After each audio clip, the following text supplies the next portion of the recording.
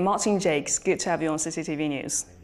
Your bestseller, When China Rules the World, has triggered serious discussion about China's role in the 21st century world order. So could you please tell us what's your new insights about China's transformation and its international influence?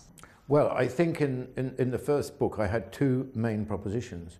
One was China's rise, which I viewed to be an ongoing and permanent thing, and which I thought it would replace the United States ultimately as the major power.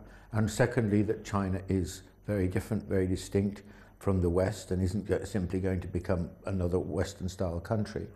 And in this new edition of the book, one of the key things is to look at where China's got to and what I think is a major shift taking place. Between 1978 and around about 2010, 2011, we can sort of talk about the Deng Xiaoping era with its two key objectives, which were the reduction of poverty and economic growth. And everything was subordinated, really, to that, everything.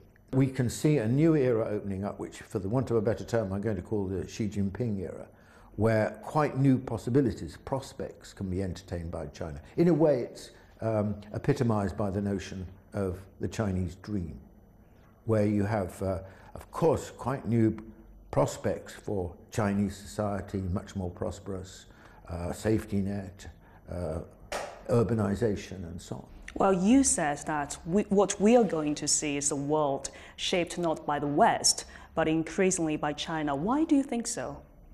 I do think that, and I think that we can already see that process well underway. As a country gets strong economically, then obviously its economic influence grows.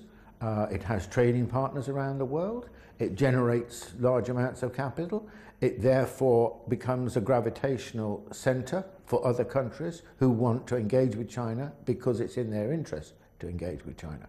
Now, we're very, very used to using the term Westernization. You know, what does Westernization mean? It means the influence of the West. But what we're beginning to see now is the beginnings of a process of Sinicization. In other words, the growing influence of China. Well, you once said that the Western commentary on China's rise is erratic and tends to be a bit negative. So how can Westerners really see the picture in its full extent? It's a process. And if I think of my own country, we've traveled a long way in the last 2 decades in our attitude towards China. Once we thought of China only occasionally and only as a marginal factor. Now we think of China as central to our own future as well.